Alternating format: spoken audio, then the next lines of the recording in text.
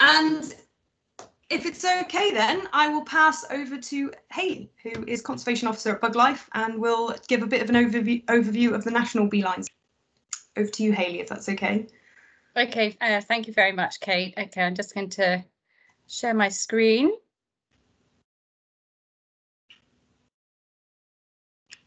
Can you see that okay? I can see it, yes. Lovely. Okay, good evening, everyone. My name's Hayley Herridge, and yes, I'm Conservation Officer at BugLife. I'm based in Bristol. I work on various sort of projects for BugLife, including developing beelines projects alongside colleagues in England.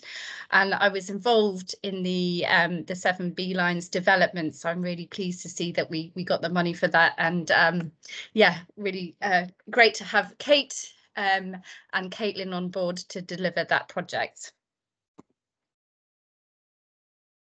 So BugLife is the only organisation in Europe devoted to the conservation of all invertebrates. Our aim is to stop invertebrate extinctions and achieve sustainable populations of invertebrates.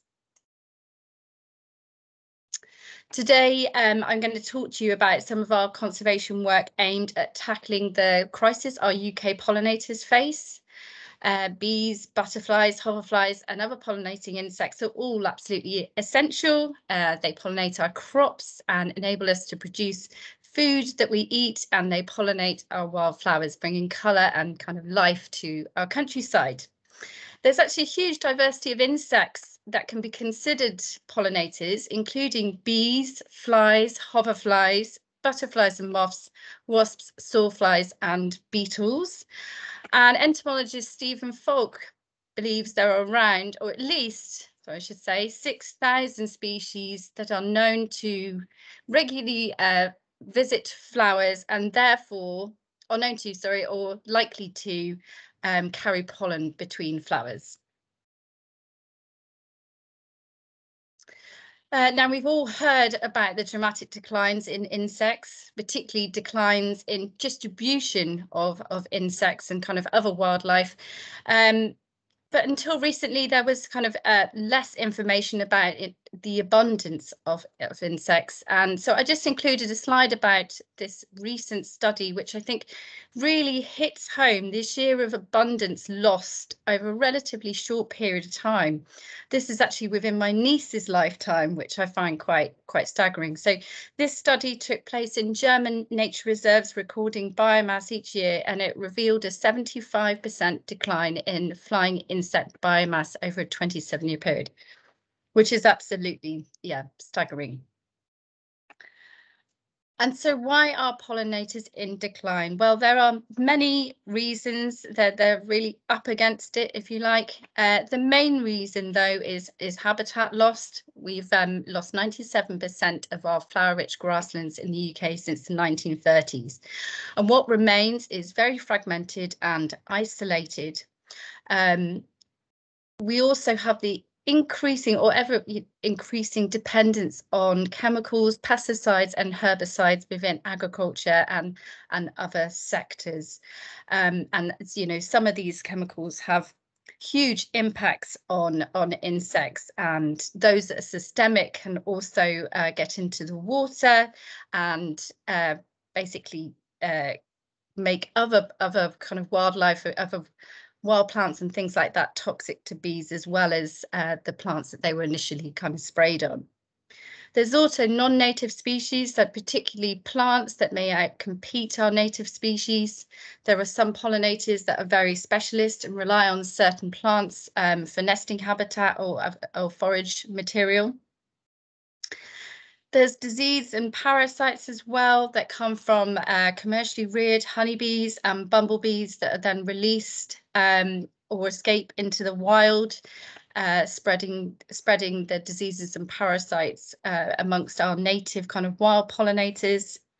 And climate change. And climate change, obviously, we are seeing these freak kind of weather events, as well as decoupling of pollinators from the plants which they're associated with. You know, causing kind of pollinators to emerge at times, emerging, sorry, it's at different times to kind of flowering. So what do we need to do? Well, we need to put the wildflowers back, basically. It's that kind of simple. And we need to put them back in the right places. This way our efforts can help restore the connectivity that is needed to help encourage thriving populations of pollinators that are able to move across the landscape. Oh, let's just go back. And connectivity is absolutely key to this. As it increases the permeability of the landscape, if you like, which is, crucial for all wildlife to be able to find food, shelter, nesting habitat and overwintering habitat, and to build resilience to the impacts of climate change. And as well as connectivity, we need to increase the sheer amount of wildflower-rich habitat to ensure, and we also need to ensure diversity of habitats so that we can support healthy populations of insects. And we need this habitat to be of high quality. So to put it simply, we need bigger, better, and more joined up. Now, this slide may look a little confusing, but once I've explained what's going on, hopefully you'll find it interesting. I do find it personally very interesting. This is sort of some of the science that supports B-lines, and it was carried out by the Liverpool University during the early days of the B-lines project. And it's kind of it's showing the range, the speed of range of expansion of species within imaginary scenarios within different kind of habitat distributions. And so I'll kind of make sort of better sense of that now. If you cast your eye on the bottom left-hand box there, you can see two black blobs. And those are kind of two blocks of habitat, if you like, and there's kind of very poor connectivity between them. And if you look at the chart there, you can see that the speed of range of expansion within the landscape is very slow, and the permeability kind of opportunities are very poor. And then if you look above that at the next box, you can see kind of, and it's not very clear, but little dots, kind of little fragmented bits of habitat, poorly connected, which again, this is more similar to what our kind of landscape actually looks like in terms of where the good habitat is. But again, doesn't allow for very good kind of species dispersal and colonization of kind of new sites.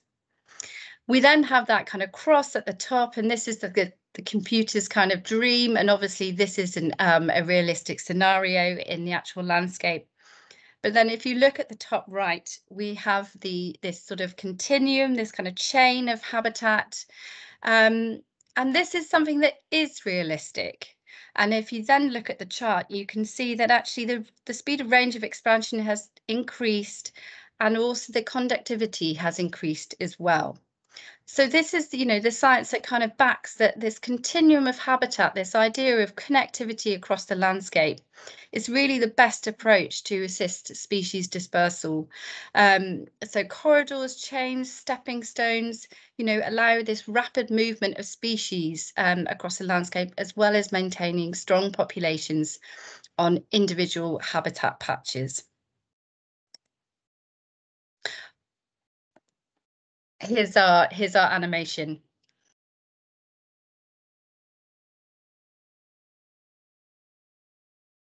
Oh, Hayley, I can't hear the animation. Oh, okay. Well, I tell you what.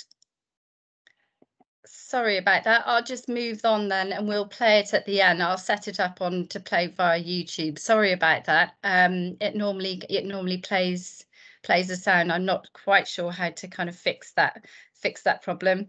But that was our new animation that we've had made that we're very, very proud of.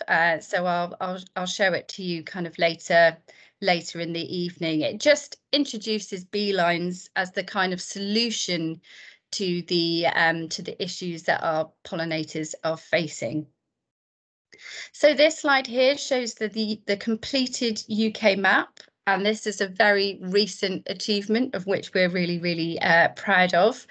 I just wanted to give you a bit of background on B-lines before we go into what B-lines are. So it all kind of started in 2011 when our first B-lines mapping effort was piloted in North Yorkshire, and it included working closely with academics to underpin the kind of the guiding principles of B-lines with research and science. This was just the sort of first part of the jigsaw, if you like, and then since then we've seen county and region be added one by one. In 2018, Wales became the first country to be completely mapped with help from the Welsh Government. And then following on from that, Northern Ireland was mapped with help from the Northern Ireland Environment Agency. And then in the last 12 months, with help from DEFRA, we have completed the map for England, mapping all the kind of outstanding counties. And then very recently, we completed the Scotland map with help from the Esby Fairbairn Foundation. And so now we have this completed map. This is a huge milestone for us because, yes, we've been working on it a very, very long time, and a hugely symbolic moment for pollinator conservation. So what are B-lines? Here's an example of some B-lines in the south.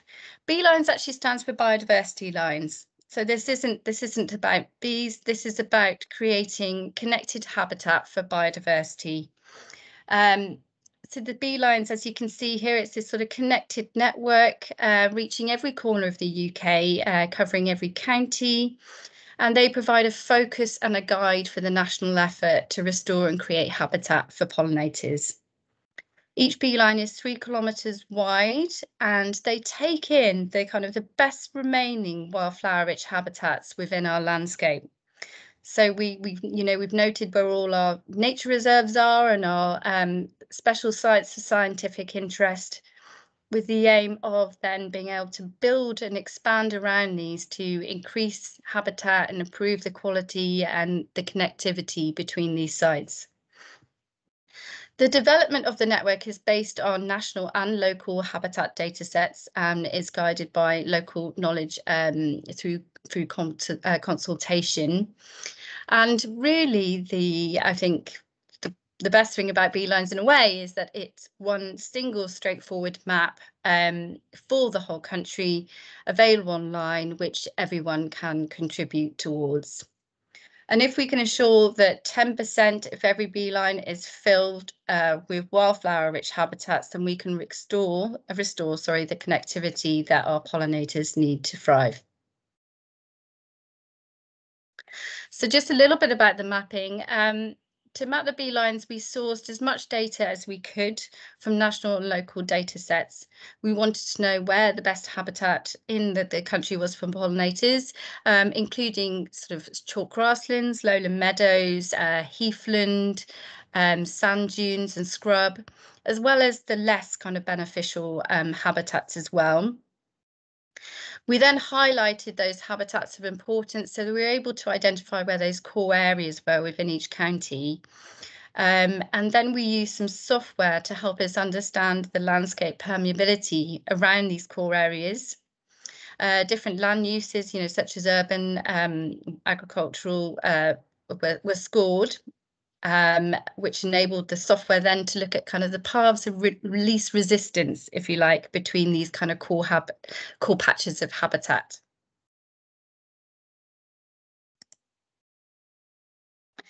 We were then able to take the maps to local stakeholder workshops, because as well as using the modelling, that's all well and good, but you really need to get that local expertise and local knowledge in order to ensure that you're creating a network in the right places.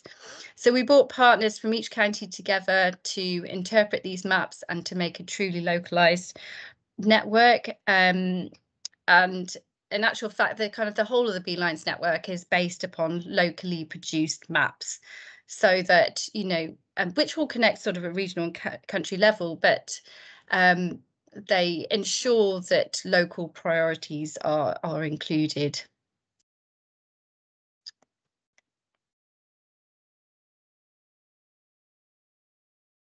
And B-lines really, you know, it's a shared endeavour. This isn't something that Bug Life can do alone.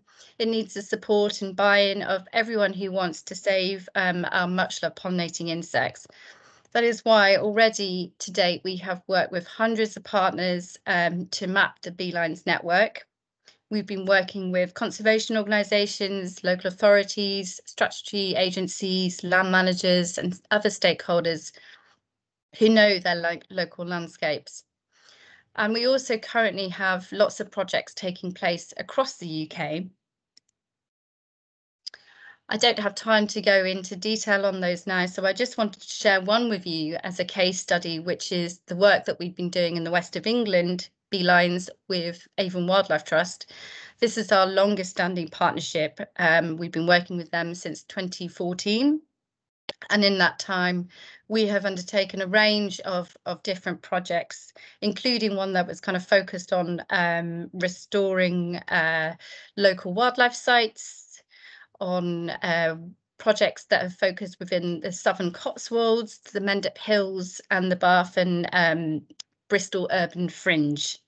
And so there's been the range of projects, and over that time, 230 hectares of pollinator habitat has been restored. And when I say habitat, this includes grasslands, hedgerows, trees, scrub, bee banks have been built, and a staggering 317 volunteer task days have been held with 540 individuals. And all of that equates to 3,160 days of volunteer time. We are now at the point with the West of England B-lines where we can start to look at where the gaps are. So we're at quite an exciting stage. And I also wanted to mention that, you know, B-lines isn't the only nature recovery map out there. There are others, and with the new Environment Bill, you know, there are going to be a lot, you know, there's big ambitions for nature's recovery, and it's really important that B-lines is embedded to these other mapping exercises, which is what has happened in the West of England. So the grassland kind of priority grassland network within the West of England ecological network map aligns with the B-lines work. And this is really important because it just ensures that all organisations that are, you know, working to restore habitats are collaborating basically and singing from the same hymn sheet. So this is what's happening in the West of England, and we're now looking at where the restoration work has taken place in order to look at where the gaps are, which will inform future kind of project work. And so finally, we with our map complete, the task is now to use that map to inspire and infuse local communities and decision makers to act for pollinators. We launched the map about 6 weeks ago, which is a real sort of turning point for us in terms of, you know, our efforts, because it means that we can start, you know, really delivering on the ground. We created a new report which sort of tells all about B-lines, so I'd really encourage you to read that, and you can find that via the B-lines page on our website. And B-lines can be delivered across the UK in so many ways, and we're confident that we can succeed everywhere. So on larger scales, we want to see agricultural landscapes transform so they don't just produce the food that we need, but also crucially the wildflower-rich habitats that our pollinators and other wildlife need. And this includes the transformation of fields, you know, back to species-rich grassland through restoration of locally sourced seed and green hay, and, you know, longer term projects that support pollinators in field margins and unproductive areas on agricultural land. And so that kind of leads nicely now on to Kate introducing the Severn B-lines project. And if you have any questions, we can answer them at the end.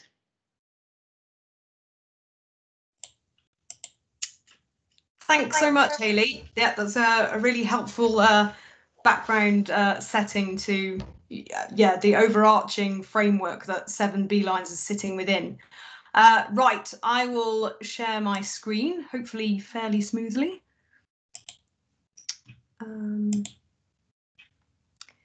Can everyone see that? Hayley, can you see that? Yes, yep, that's good. Brilliant.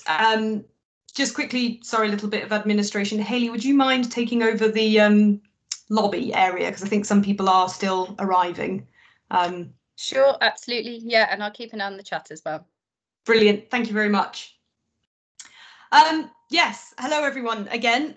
Just for those that have arrived a little late, my name's Kate. I'm the Conservation Officer and the Project Officer for the Severn B-lines project. I did say at the start, and I think everybody's aware, but just for those late arrivers, we are recording this event. It's something that I have to say, so just make sure that your camera and your microphone is off, and we'll all be fine.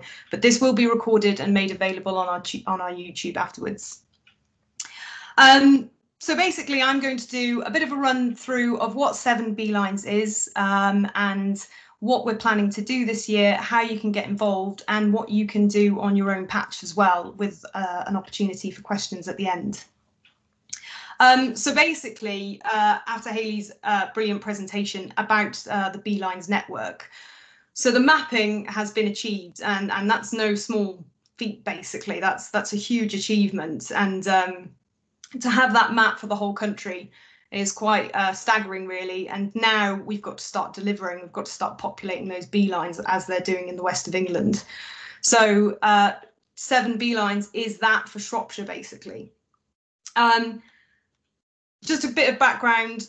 So it's myself and the intern, Caitlin Elverson, who started on Monday, who were representing bug life in Shropshire, and we'll be delivering the project together. It's particularly exciting because I'm a Shropshire-born lass, so I'm really happy to be working in my home county and delivering such a fantastic landscape-scale project. It's the first project in the West Midlands, which is also exciting, and it's a Green Recovery Challenge funded project, which is administered by the National Lottery Heritage Fund. So that's great. A lot of you may remember Boris Johnson talking about shovel-ready projects.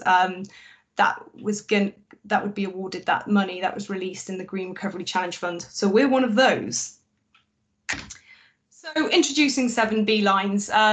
Shropshire residents will probably recognise the locations in the background. That's basically the Shropshire B-lines map, hitting some key urban areas and heading through our countryside, connecting up our SSSIs and our nature reserves, and our key invertebrate and wildflower rich habitats. As you can see, that is quite a lot of pollinator highway to populate. So we're starting small but focused. And when I say small, small on a massive scale, it's still quite a lot. We're basically working between Bridgnorth and Telford this year, and we want spillover benefits to the rest of the county. So we're focusing in on that area. We're going to do a really good job, and we'll share those lessons learnt and that knowledge and those experiences with the rest of the county. And we want to engage local communities. So we want to harness people power to give power to pollinators. And this is going to be our contribution, the Shropshire's contribution to the creation of a national pollinator highway. So not only will it create beautiful wildflower-filled landscapes for us and connectivity through Shropshire, but it's going to mean a more resilient network for our pollinators and other wildlife to adapt to climate change, bounce back from those horrific declines that Hayley was mentioning, and also perhaps we can get to where the west of England is in a few years' time and have Shropshire pretty much connected up. That would be incredible. So first off the bat, introducing our partners. So as Hayley mentioned before, Bug Life cannot do this on our own, and we've got some fantastic people working with us in Shropshire. First off, Shropshire Wildlife Trust, who are our delivery partner and are providing a lot of support in terms of event delivery and support, restoration planning, and providing that crucial local knowledge as well as access to donor sites. There's a little bit of jargon, which I will bust later, such as donor sites. So there's a bit of a jargon busting slide, so I'll head to that later. We're also working with Apley Park, Apley Estate, who are a large estate that sit between Bridgnorth and Telford, and their estate pretty much falls almost completely on the bee line. And they actually approached Bug Life, really excited that they were fortunate enough to be within a beeline and really keen to be involved, and they took up the mantle themselves really, and we've developed the project with them. So it's brilliant to have such a buy-in of such a large landowner. So it fits in with their wider ecological and environmental goals. So we'll be doing a lot of work with them, and also Telford and Wrekin Council, who are also providing an amenity grassland site for restoration, and a fantastic site. It's a beautiful area. It's already providing a lot for wildlife and for the local area, and that's a fantastic opportunity to get local engagement and get people seeing what's happening on their doorstep and how it's contributing to landscape connectivity. So our restoration sites. So here's a couple of maps. So we've got Rough Park, which is Telford and Wrekin Council owned. And basically we're going to be doing some work there using green hay from one part of the park, which is also already quite species rich. We're going to be cutting that and transporting it to another prepared receptor site on the park. Spreading that, the seed will drop out and be rolled in basically, and we'll also be working with the community to seed yellow rattle. So that's what we're doing there, and you can see that it's surrounded by housing estates, so this is a great opportunity for local communities to come get involved, and we will be running events, and there'll be more about that later on in the presentation. And then just down the way, you've got Rough Park here, and then down the way you've got Apley Estates. And you can see here that there's sites highlighted in yellow and also sites highlighted in a light green. Basically, the sites highlighted in yellow are permanent grassland, which means it's never been ploughed, but it has lost its species richness in that location just due to perhaps slightly intensive grazing. Which has meant a reduction in the species richness of the grassland. So we'll be doing some restoration on that, and then the lighter green stuff will be arable margins, so filling them with wildflowers, more robust flowers that can handle those higher nutrient levels in the arable margins and compete with the grasses. So things like wild carrot and knapweed and such like, and some vetches that will thrive in those areas and provide a really vital nectar forage for pollinators. So heading up right the way up the River Severn through that corridor there. We're also creating a pollinator garden with Apley Park, which we'll move on to next. This is something really exciting. It's located outside Apley's farm shop. Some of you may know it. And we are very much at the beginning stages, so it looks a little underwhelming at the moment. It's a bit of bare ground and some sleepers put in the corner. But we're using the principles of this little picture here below, just that complexity of habitat and offering of different types of food and different types of niches within a small area to help our pollinators. And basically, it's just going to be a place to relax for people who are visiting the estate, as well as learn about pollinators and wildlife gardening. We're also going to have a demonstration meadow there because a lot of the work at Apley is on the estate and won't be able to be seen by the general public. So this is a really good area for them to tell everybody about what they're doing and why. And it's going to be a learning resource to be used by local schools. So we'll be holding school events here and teaching children about the diversity of pollinators and the complexity of habitats that they require. So what does restoration look like? So this is something. There have been a couple of things I've said that could be jargony, I suppose. So this is the jargon busting slide. So first off, species rich grassland.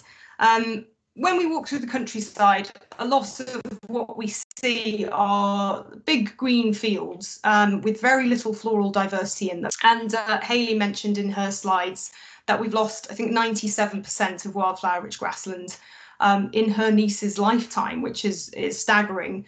So, you know, these kind of pictures here with these beautiful flowers used to be more commonplace, but they're harder to find now.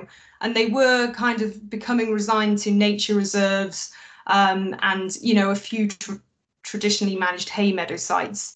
And quite a few years ago now, there was a bit of a switch in conservation, which Hayley mentioned when the Lawton report came out about bigger, better and more joined up. And we had to switch from a kind of idea of managing these nature reserves and realising that our wider countryside also had to provide for wildlife, and that we needed that connectivity back. A nature reserve marooned by either urban parks or roads or buildings or intensive agricultural land, which is very species poor, just wasn't going to protect us against the severe biodiversity declines we're witnessing. We need those species to be able to move. They need to move through connected corridors, or there needs to be a stepping stone effect in our landscape, so that species don't become marooned and unable to respond to looking for food, shelter, a mate, or responding to more serious issues like climate change. So basically, species-rich grassland is, you know, a floristically diverse grassland. However, they can become poor by fertilizer. As we've wanted to grow more food, farmers have been more keen to get really vigorous growing grasses going, and they kind of dominate the sward, the grass sward. So you get these big green fields. So what we want to do is get that diversity back. And in some cases, like at Apley Estate on the permanent grassland that's never been ploughed, but it's lost its species diversity through perhaps too much intensive grazing, we can get that back. And I've said a couple of things like donor sites. So what we're planning to do at Apley after we've done the soil testing and realised what the recipe is of our soil and what's going on chemically and what the soil type is, that will inform us of what we can do. But basically, we want to prepare that ground this year. So we want to create quite a lot of bare ground, either through chain harrowing or power harrowing, or you can even do it through very intensive grazing. Basically, we want to open up that bare ground so there's lots of opportunities for germination and seed contact.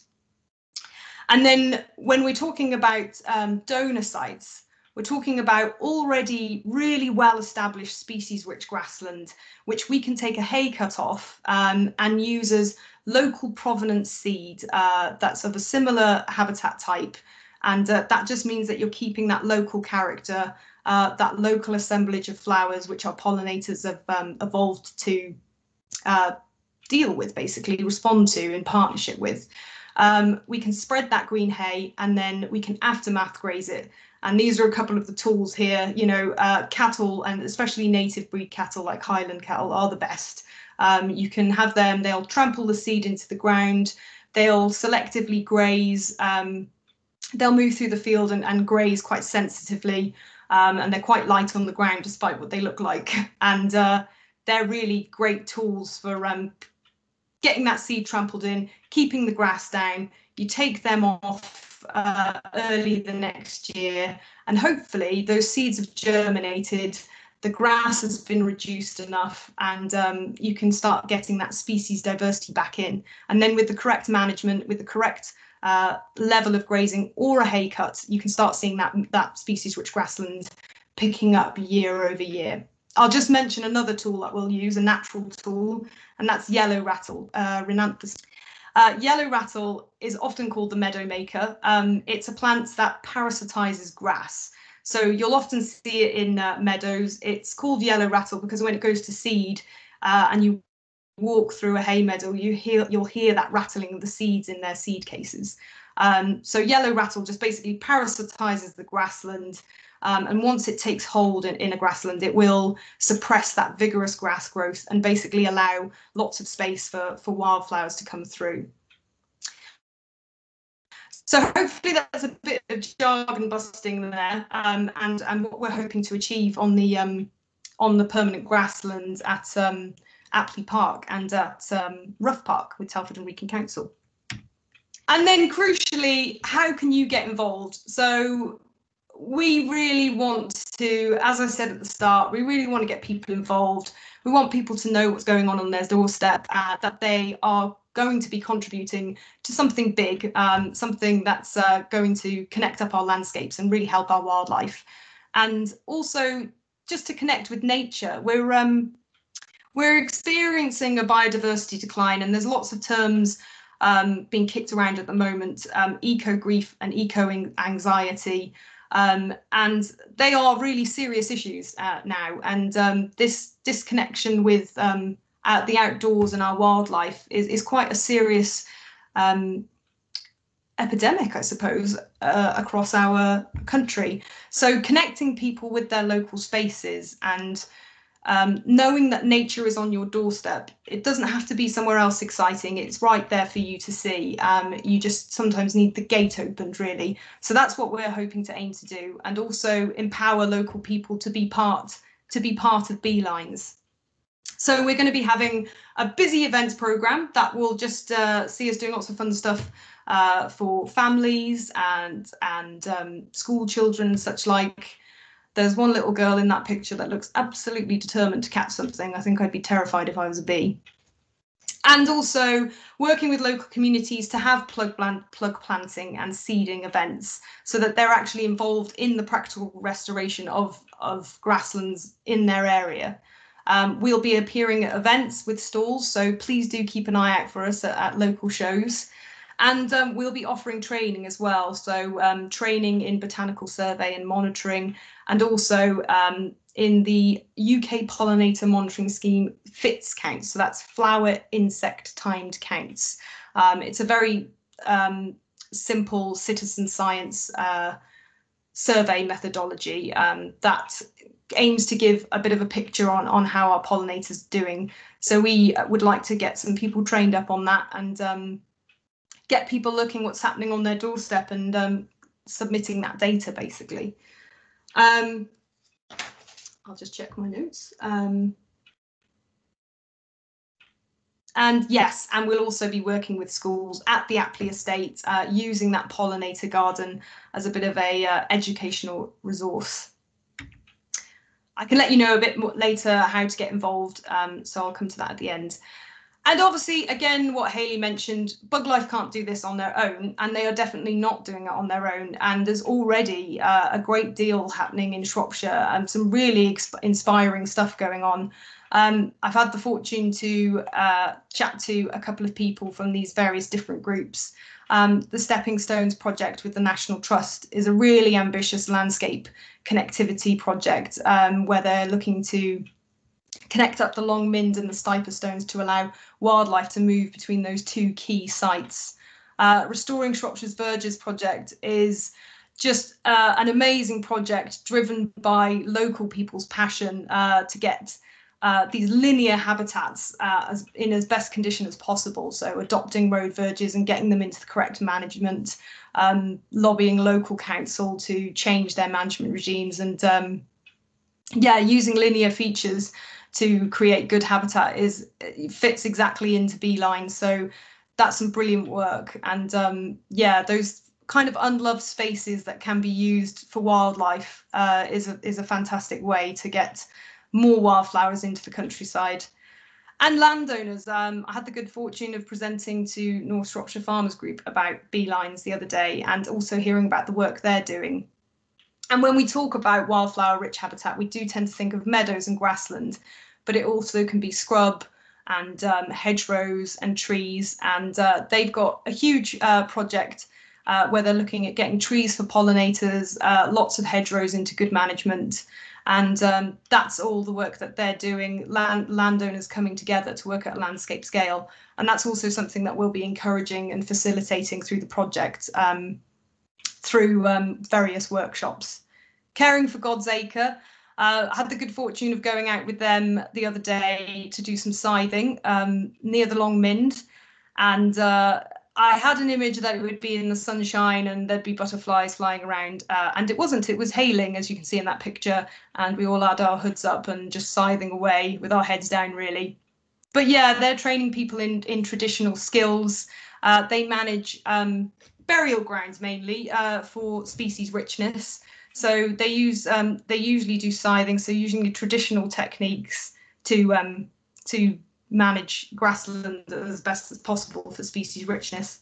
And local councils are getting involved as well. I've spoken to a few who are really wanting to get on board and manage their amenity grasslands and grassland areas better for wildlife. There'll definitely be people I've missed off there. I'm still getting a picture of what's happening in Shropshire, but there's lots of exciting stuff going on, and it's great to hear about it. So what can you do? There's quite a few things, and yeah, there's lots of opportunity to get involved with the project, but also to work on your own patch.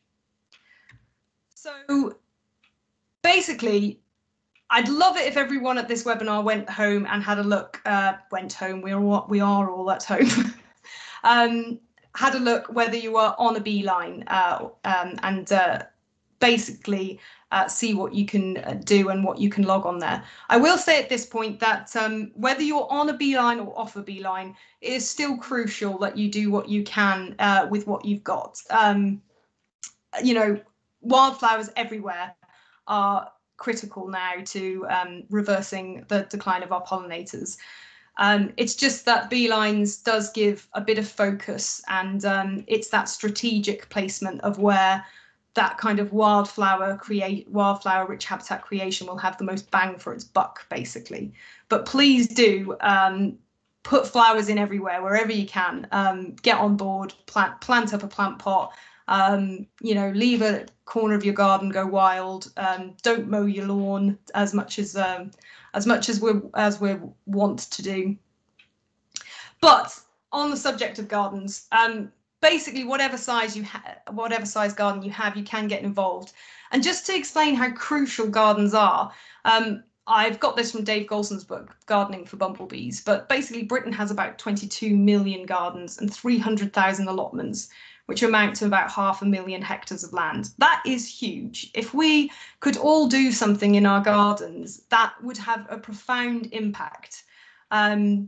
And the best thing about it is there are options for all sizes of garden and for all types of gardener. If you're somebody who likes to be out there all the time, then there's something for you. If you're somebody that doesn't really want to do much, then there's definitely something for you.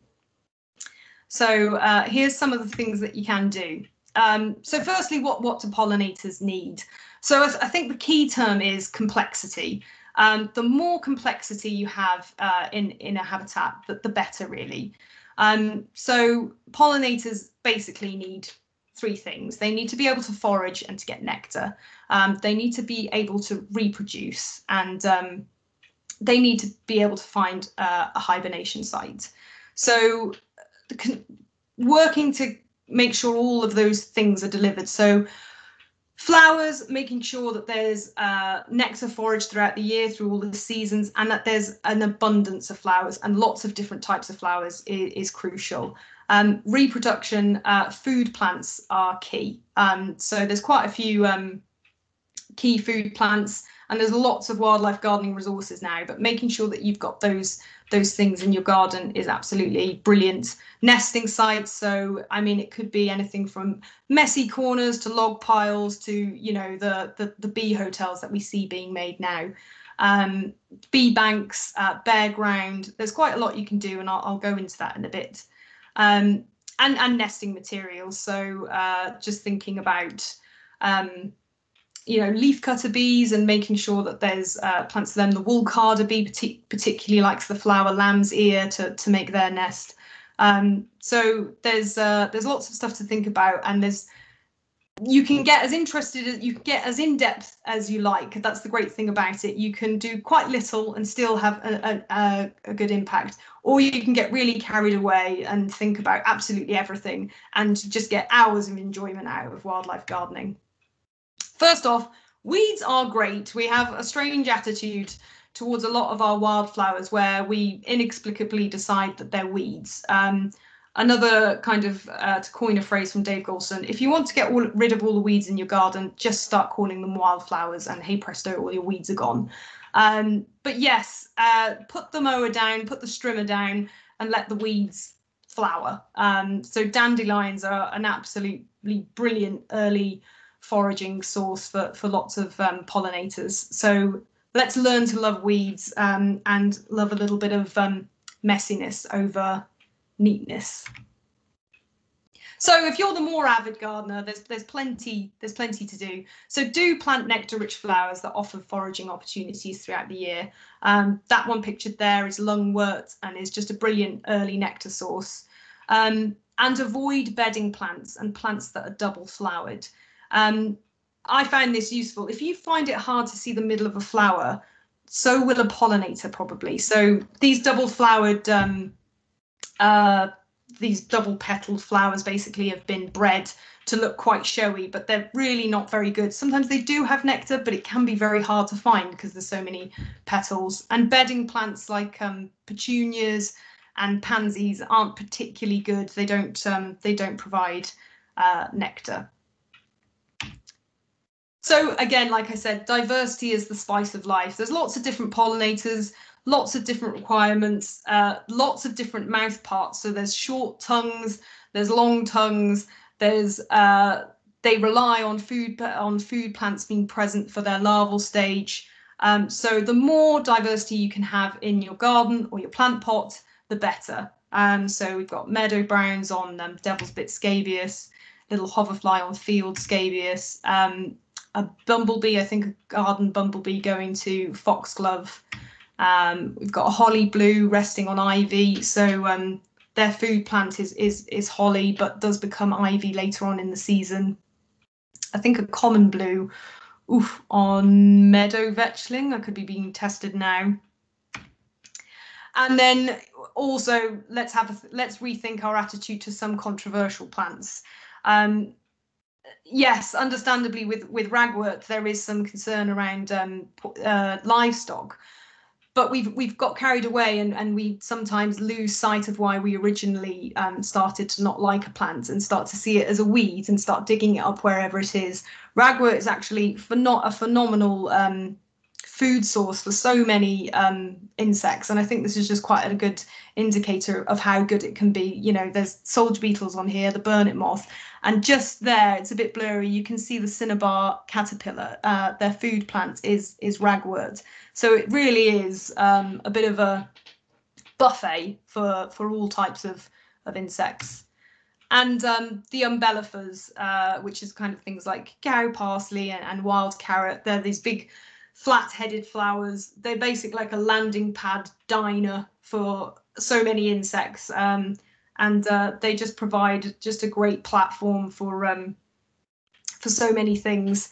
So that kind of diversity of flowers is crucial to get into your space. And flowers aren't just for summer. So thinking about, you know, when the queen bees first come out at the start of the year. At the start of the year, if you stand under a pussy willow and listen, you will definitely hear the buzz of hungry queens that have just come out from hibernation. So that early nectar forage is absolutely crucial. So making sure that you have things like lungwort, pussy willow, grape hyacinth or muscari, winter flowering heather, flowering currant. I won't go through them all, but there's this is not an exhaustive list, and there's so many resources that you can look at to get this to get a good list of plants to grow.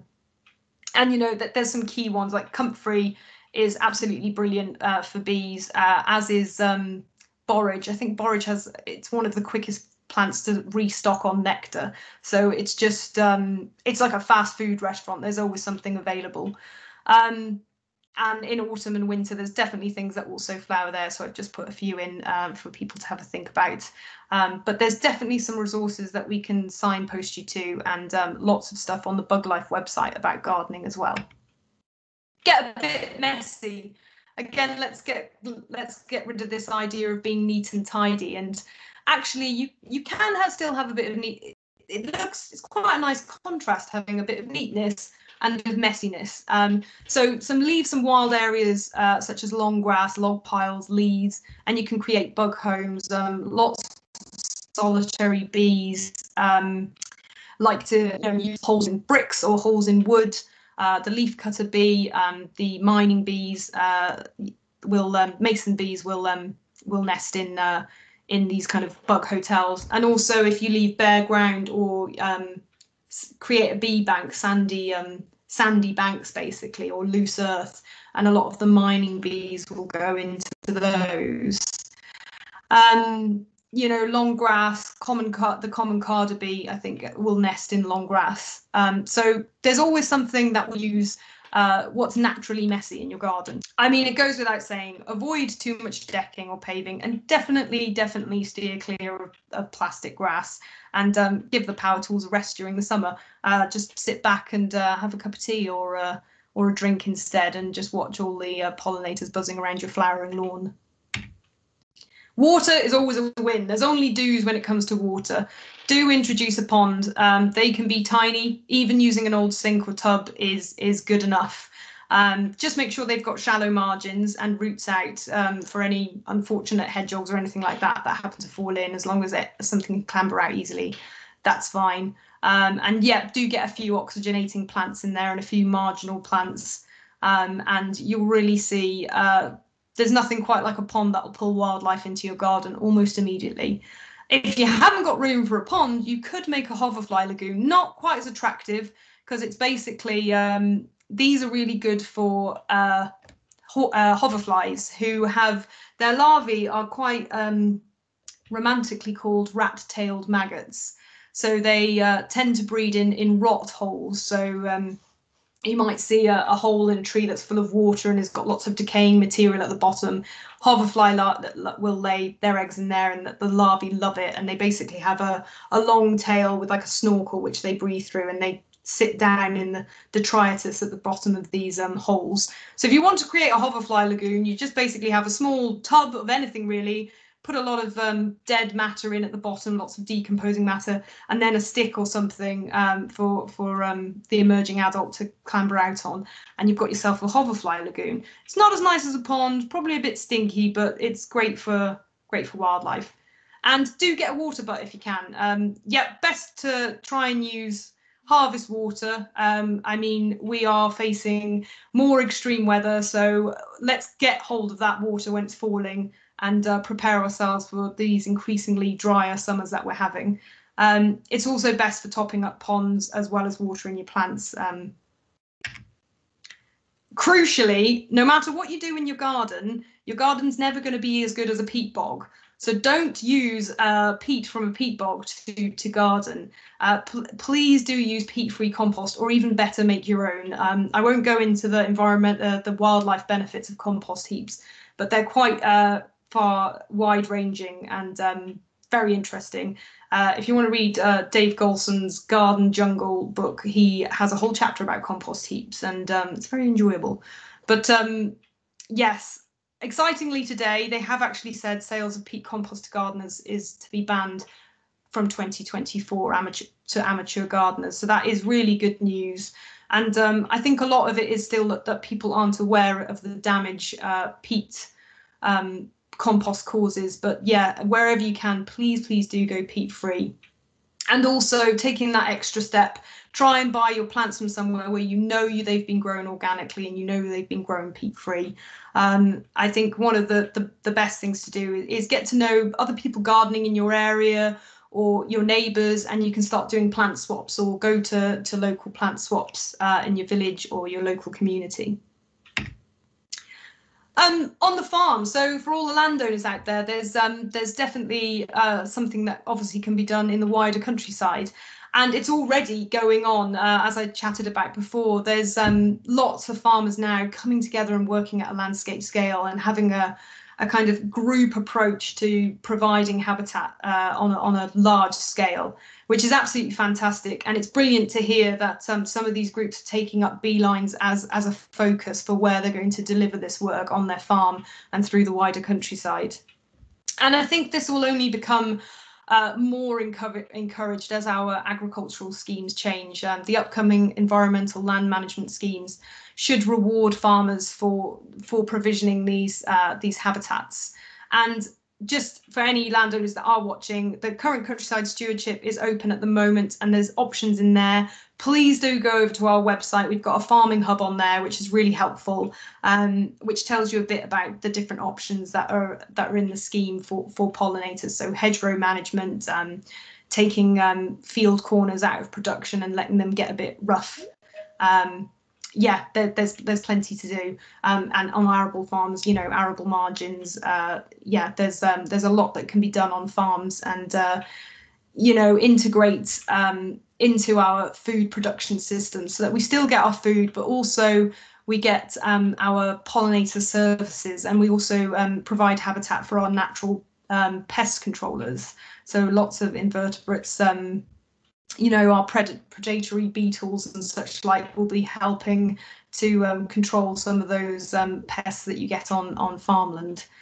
We will be hosting a landowner workshop later in the year after we've delivered our restoration work, and it'll be a bit of an opportunity to get people together from across Shropshire to talk about lessons learned, network, and have a chat about the different techniques for restoration and what they can do on their farm. So I can keep everyone posted about that, and that's something that I think will be really exciting.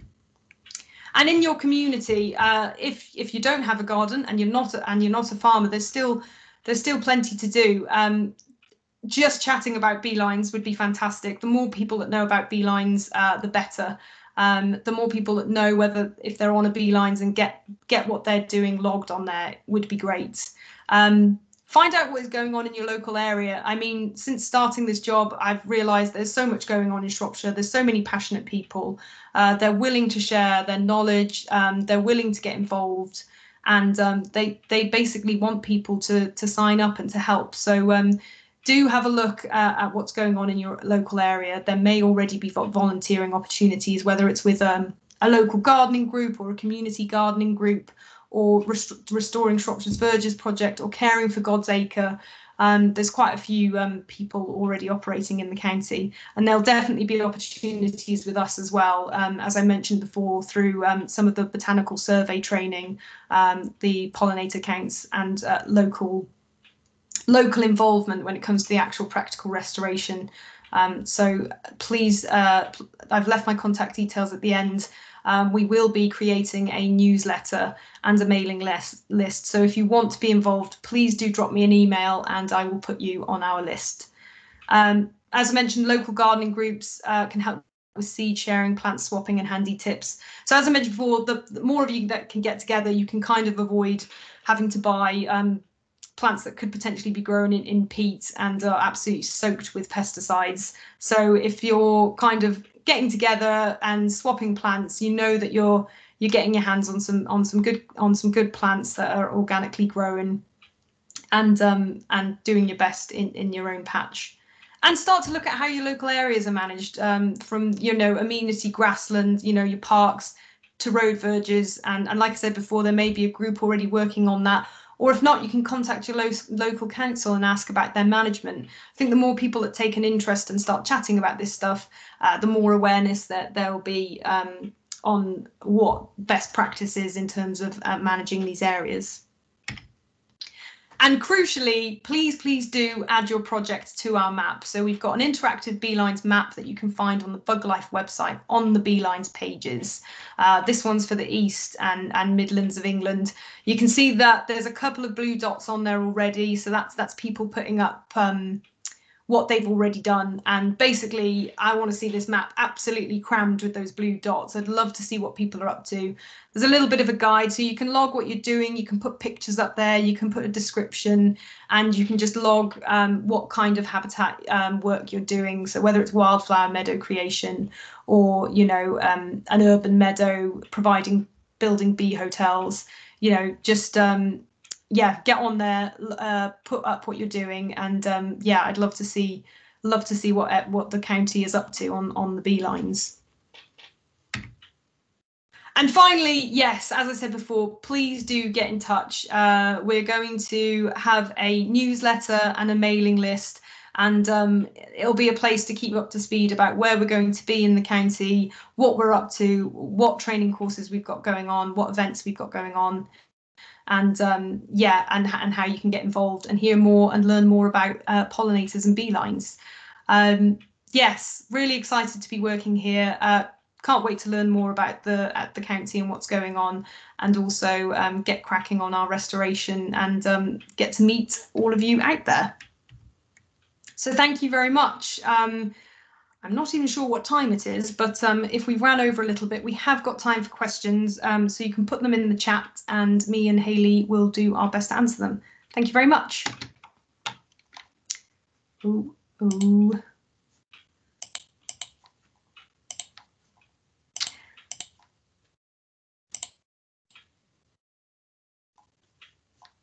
Hello, Hayley. Hello, sorry. So we don't have, we have only a couple of questions in the chat for now, which I have kind of answered, but you may be able to elaborate on a bit further. So I'll just read this out. So it says congratulations on your project. Oh. Two questions. First, how can I recognise these plots as a visitor? So I think that's talking about the restoration plots. And then second, how do farmers react? Are they willing to cooperate? So firstly, the plots in terms of Rough Park and Apley Estate, I assume Henk Jan van der Veen is talking about. Is that? Yeah. So basically, as I mentioned, the Pollinator garden, some of the sites are not accessible on Apley Estate to the public. However, there is a cycle line that runs alongside. We've got an interpretation project, which Caitlin, the intern, will be helping out with a lot. And that will tell you about the work that we're doing, some of the species you can see, and how it's playing its part in beelines. There's also the Pollinator garden at the Apley Farm Shop, which is also a bit of a platform to talk about the wider work on the estate.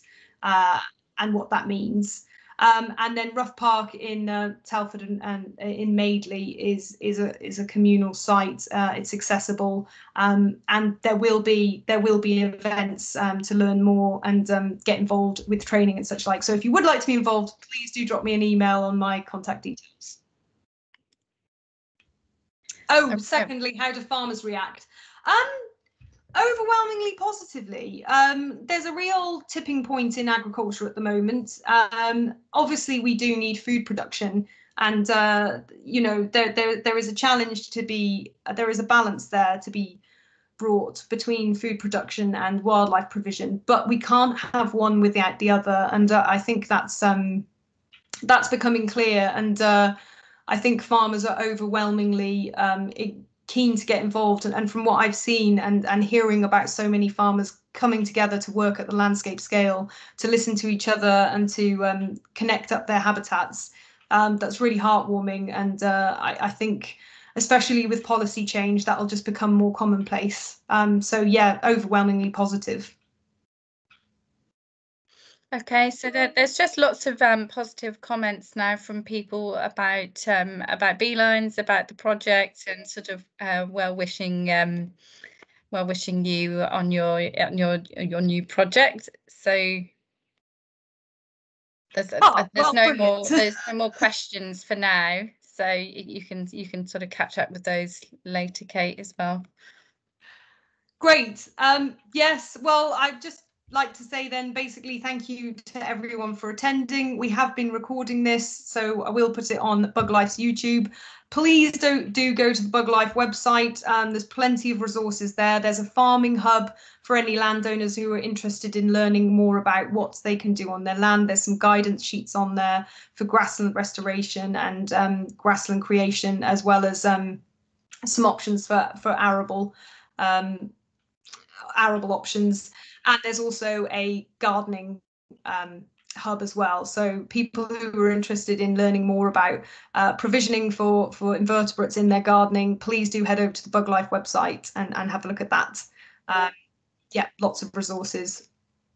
And Kate, I don't know if it's possible to email everyone afterwards, maybe just with the link to the animation, as we couldn't Yes, as we couldn't play it, and perhaps even the report as well.